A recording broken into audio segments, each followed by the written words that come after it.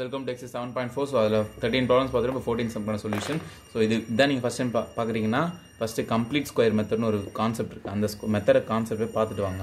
Sir அது எங்கே sir பார்க்குறதுன்னு கேட்டால் 7.4 எக்ஸசைஸ் இருக்குல்ல, அதோட இன்ட்ரோடக்ஷன் வீடியோவில் டிஸ்கிரிப்ஷன் கிளிக் பண்ணிங்கன்னா இருக்கும். ஸோ பார்த்துட்டு வந்து டக்குன்னு போயிடலாம். Okay, so dx by root of. So complete square தெரிஞ்சிடும். அந்த மெத்தட் படி என்னன்னா எப்பவுமே எக்ஸ் ஸ்கொயர் முன்னாடி +1 தான் இருக்கணும். இங்கே -1 இருக்குது. ஸோ அப்போ மைனஸ் காமனாக வெளியே எடுத்துருக்கணும். எக்ஸ் ஸ்கொயர் மைனஸ் வெளியே போச்சுன்னா ப்ளஸ் வரும். +3x வந்து -3x ஆகிடும். +8 வந்து -8 ஆகிடும். ஓகேவா? ஸோ நெக்ஸ்ட் ஸ்டெப்பில் dx by root of minus வெளியே அவுட் சைடு இருக்குது. X square -3x. இந்த எக்ஸ் கூட என்ன இருக்குது? 3 இருக்குது. சார் -3 சிம்பிள்லாம் வேண்டாம், வேறு நம்பர் மட்டும் பாருங்கள். 3 வந்து 2 ஆல் டிவைட் பண்ணிடணும். So +3/2 the whole square -3/2 the whole square போட்டுருங்க. ஸோ இந்த -8 லாஸ்ட்டாக. ஓகேவா? ஓகே, நெக்ஸ்ட்டு இதை சிம்பிளிஃபை பண்ணணும். இது எப்படி சிம்பிளிஃபை பண்ணுறதுன்னா integration dx by root of minus இந்த ஸ்கொயர் கீழே என்ன இருக்குது? எக்ஸு. இந்த ஸ்கொயர் கீழே என்ன இருக்குது? 3/2. நடுவில் என்ன simple? Minus. So x - 3/2 the whole square. வெளியே இந்த மைனஸ் வெளியே இருக்குது. ஓகே, நெக்ஸ்ட்டு மைனஸ் 3 ஸ்கொயர் பண்ணால் 9/2 ஸ்கொயர் பண்ணால் 4 -8. ஓகேவா? ஸோ இது நெக்ஸ்ட் என்ன ஆகும்னா integration dx by root of minus வெளியே இருக்குது. x - 3/2 the whole square minus இங்கே எல்சிஎம் எடுங்க. 32 வரும். 4 8 32. 9 - 32/4. ஸோ 32 என்ன ஆகும்? -32 -9 -41.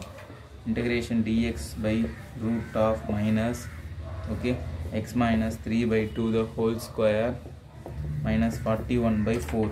ஸோ நெக்ஸ்ட் ஸ்டெப்பில் மைனஸ் காமன் வெளியே இருக்குது. ஓகேவா? நெக்ஸ்ட் ஸ்டெப்பில் இந்த மைனஸ் உள்ள தரணும்னா ஸோ இந்த டேர்ம் வந்து மைனஸ் ஆகிடும், மைனஸ் டேர்ம் வந்து பாசிட்டிவ் ஆகிடும். ஸோ மேலே எழுதுற பாருங்கள்.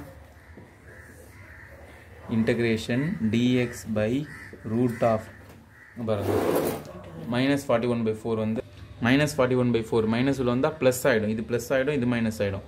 ஸோ இப்போ அது வந்து ப்ளஸ் ஆகிடும். 41/4 -x - 3/2 the whole square. ஓகேவா? இதுக்கப்புறம் இதை வந்து 41 வந்து எதோட ரூட்டும் கிடையாது. கரெக்டாக 41ங்கிறது எதோ ரூட்டும் இல்லை. ஸோ அதனால் √41/4 வந்து 2 போட்டு ஹோல் ஸ்கொயர்னு போட்டுக்கிறேன். ஓகே, ஏன் சார் இப்படி போட்டிங்க பாருங்கள்.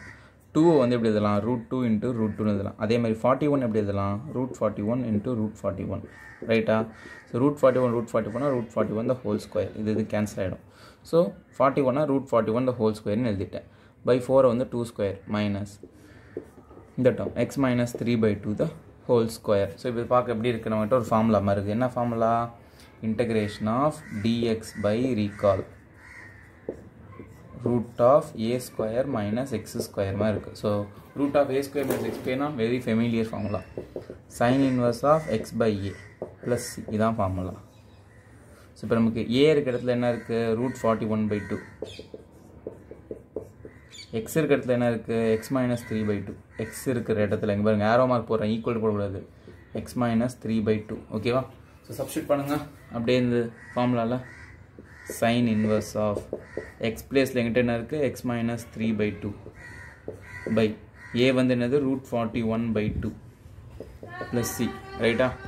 இப்போ இங்கே எல்சிஎம் எடுங்க.